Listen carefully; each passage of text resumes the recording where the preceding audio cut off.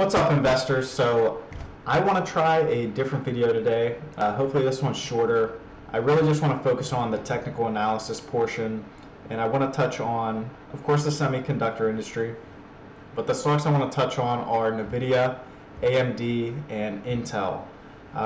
Once again, just the technical analysis portion because I want to see potential good times to buy as the market seems to continue to downtrend. So I know I've done this in the past for AMD and Intel, so I'd like to update those, but I haven't done it for Nvidia, so I want to find a decent buying opportunity. Just in case if it hits that mark, I know when would be a good time to buy. So let's dive into this one. So for Nvidia, once again, I'm new at this stock, so let's just I find a couple spots here. It looks like I'm seeing a little bit of support here right around 205. Not sure if it'll crack that low again. It looks like it touched very close to it not too long ago, about 20 days ago-ish. Oh, and if you're not familiar, so each one of these bars is 1 week's worth of time, not a day, so it's 1 week. So it looks like right here was January 28th. It nearly touched it, and not too long ago, it also touched it back in October. It also marked a period of a high back in July.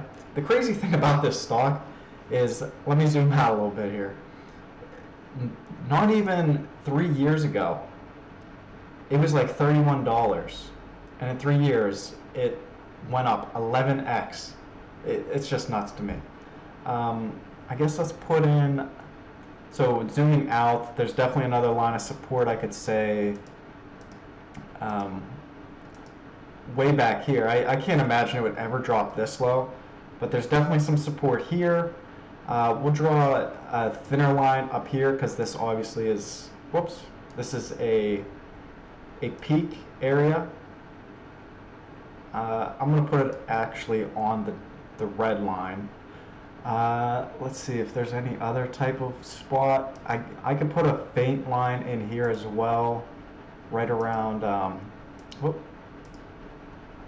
right around here, right around like 230-ish, 227 to be exact. There's a faint line there. Overall though, if I can draw in a quick trend line, you can see this stock is going down. It's on its downward trend right now. We'll carry that line out a little bit. Yeah, so it kind of looks like now might be a decent time to buy just based on that faint line. It all depends on how you're looking at it. Do I think it'll crack back down to 205? And I mean, if it did, yeah, I'm definitely going to buy at that point. But I would say like, 220 would be a decent spot in my opinion. So we can mark that down, but right around 200, 205, 210 would be nice. If you're on the opposite side, the bullish side, like you're waiting for it to like show signs of improvement, it'd probably be right around that 230 mark. We definitely have some support there, so if it were to push say to like 240, maybe that's a time to buy, because maybe at that point that's like a signal, oh, this might go up to that 350 mark again. But right now I'm gonna guess that it's probably gonna consolidate just like we see back here in like August of 2020 up through March. We definitely had a period of consolidation. We'll even draw another faint line in there just so you can see what I'm talking about. Oh, did I miss it? Right about here, right in this mark, you can see that there was decent sideways consolidation right in this like $24 zone that just kept bouncing between throughout those months. Then all of a sudden it just shot off, hit 200, cooled off for a couple weeks, peaked again, but then dropped back down to that 200, and then it just rocketed up to 350, and now it's kind of pulling back for many reasons. I think it got too hot around 350, so it's natural to pull back. But at this point, there's a lot of innovation around them. I don't really cover them too much because I know a lot of YouTubers do. But of course, whenever I do my research, Nvidia pops up all the time, so I'm very familiar with them. They're one of the hottest stocks right now, even in that industry. They do a lot of innovative ideas with AI technology. They're in the metaverse. Just a little bit of background there. So overall, I would say this is a decent time to buy. I mean, there's a little bit of resistance here, but the real line would be 205. If you can get between like 205, 215, that zone, you definitely want to get in on that. Me personally, that's what I would do. So let's jump into AMD, see what's going on there. So we already have some lines drawn in from the last time I looked at this. So I have this line at right around 155. It looks like there was a little bit of support here because there was the two peaks. That's why I drew that. We had this low right around 100. I could have swore it touched, or maybe that's how long ago I saw this. I'm not sure. Yeah, because is this? Oh, this is the daily chart. Let's go to weekly just to see what that looks like. Yeah, the weekly chart looks a little different. Yeah, on the weekly chart, if I were to change this, I probably wouldn't even have this line here, to be honest. Or if I did, I would drop it down a little bit further. You know, I'm just probably going to delete that line altogether. So looking at the weekly chart here, we still have that line at 150. That $100, I'm kicking myself for this one because this stock dropped down here right around like 20 days ago, 3 weeks ago. Like it touched that $100 mark, and I didn't push the chips in on that one. I regret it. I definitely bought more, but I saw this and I was like, man, it just might keep going. But of course it didn't. It hit that line and bounced right back up. It's not doing as great as I think it can, especially after solid earnings. That's what this green line is, I imagine. That's when their earnings came out. They rocketed back up, and now once again it's pulling back. Overall, I'd say this is a decent buying opportunity because we know that it's capable of hitting 150. It probably even is worth 150.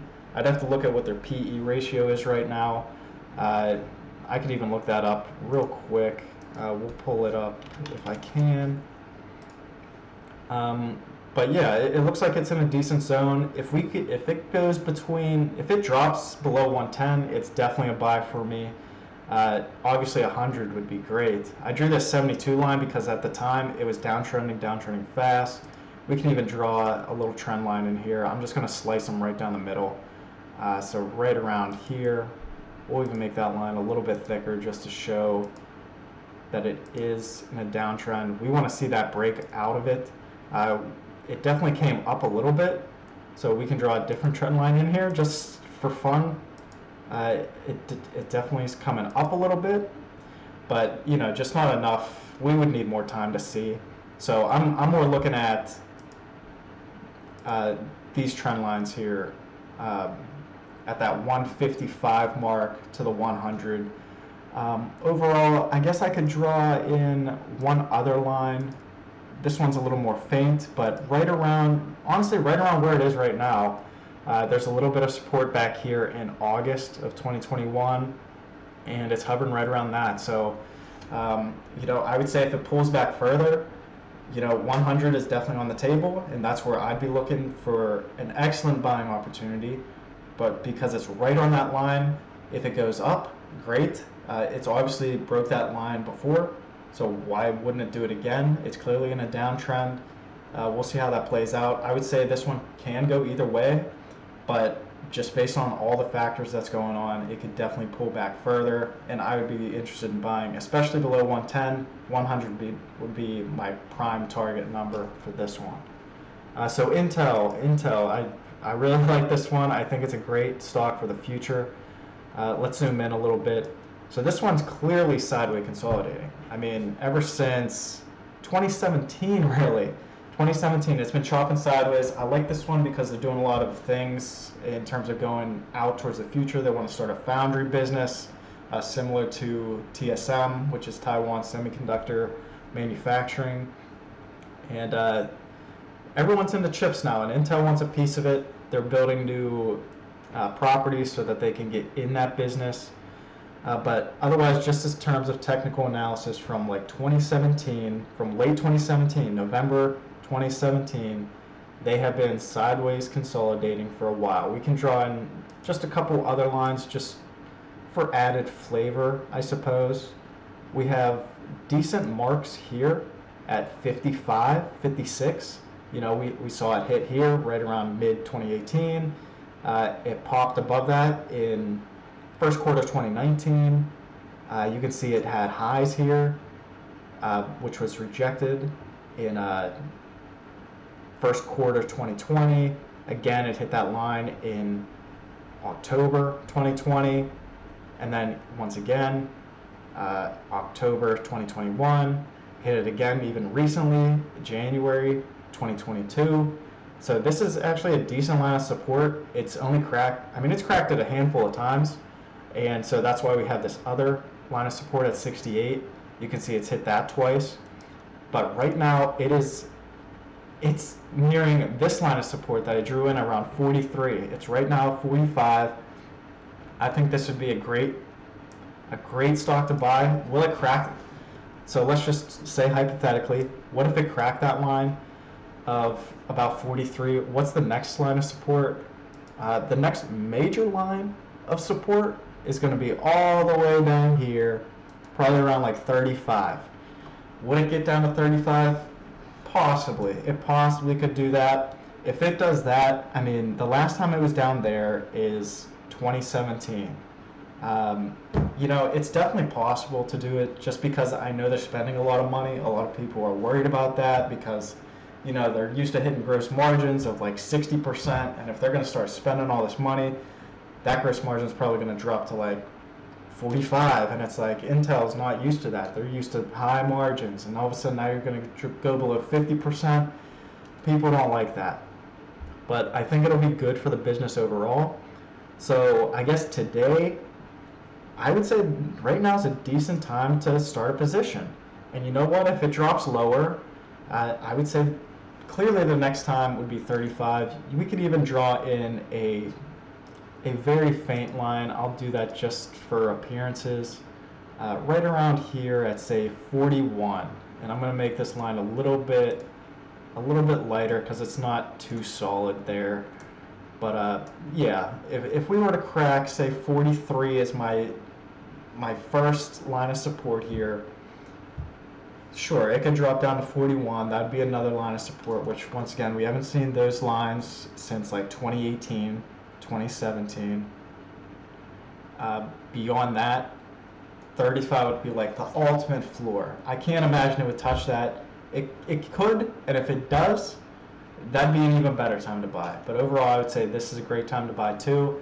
I'm very interested in starting a position in this one.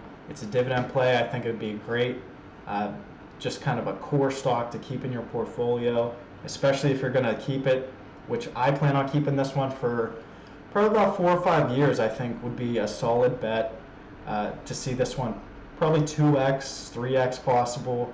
It all depends on that foundry, how the chip market goes up, but they're innovating a lot. They have that new CEO, Gelsinger. This one could be something to see, but it's very cyclical. You can see those peaks, but the dividends will get you through it for sure. And it's a pretty cheap stock, 45 bucks. You know, throw $100 into your account, you got 2 shares of Intel just like that. You'll make money along the way. Oh, and as far as AMD, we'll pull that up. The PE ratio is right now 44. It's still pretty rich, surprising for how much this pulled back. If you can get it to where it's in like that high 30s again, it's a steal for sure. I'm surprised it's still in the 40s, mid 40s at that. So they, whatever. Otherwise, you know, that's it for this video. Hopefully it's short enough that you'll kind of enjoy just kind of the thought process of what I'm looking at whenever I'm making these trend lines and whatnot. But yeah, I hope you enjoyed this. Please like, please subscribe, leave a comment, let me know what you think, if I can change anything, make it better. I also have a link to a Weibo account if you are new to the platform, that's what these trend lines are. I'm using Weibo for that, so if you're interested in using this, you can sign up. Any deposit you make, if you use the link in the description, you get 2 free stocks. So have a great night. Bye, guys.